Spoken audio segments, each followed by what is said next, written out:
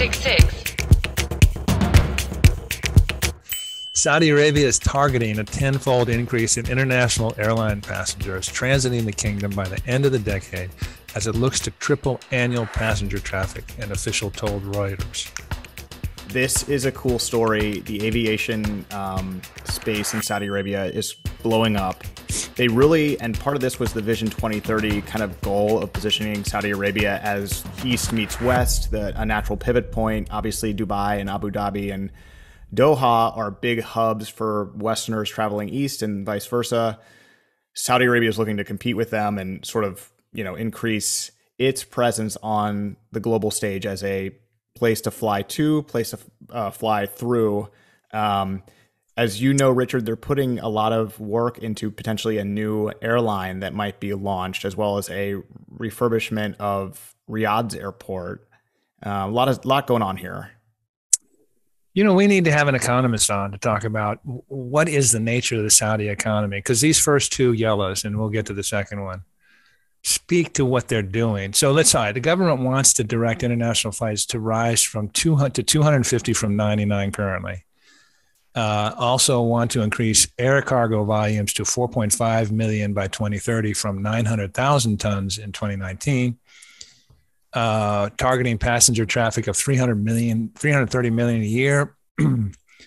So, and by the way, just as an overview, the total air traffic in the Middle East rose 215% in February 22 compared to the year-on-year February 2021.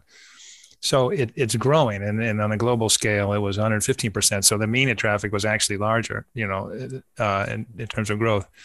But this airport hub strategy calls for $133 billion in investment. Here's my point. It's not a pure market economy. This is a mixed economy. Saudi Arabia and the government is leaning in big time and basically making markets. That $133 billion, a lot of that's going to come from government coffers. They're going to try and get foreign direct investment.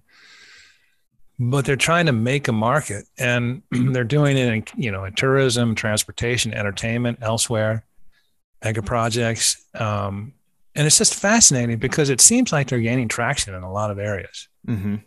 And I guess, you make a market as a loss leader, it's got to be. And eventually you hope you develop a market, but that's different from sitting around and watch that, and waiting for a market to evolve organically, based on supply and demand and prices and that sort of thing, which Saudi Arabia doesn't have the time to do. Mm-hmm.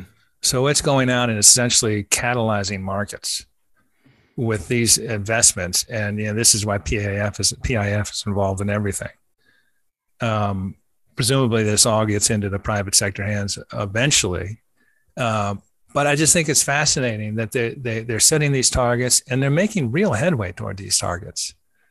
And we know these targets are enormous in terms of this ambition, but certainly in the tourism sector, they're seeing real progress. And entertainment sector is just blowing up, transportation and elsewhere. But anyway, like I said, I'd love to get somebody who really knows what they're talking about as an economist to come and say, all right, this is what Saudi Arabia is doing. And it's similar to this country or that country or this country. Mm-hmm. Do you know what I mean? Mm-hmm.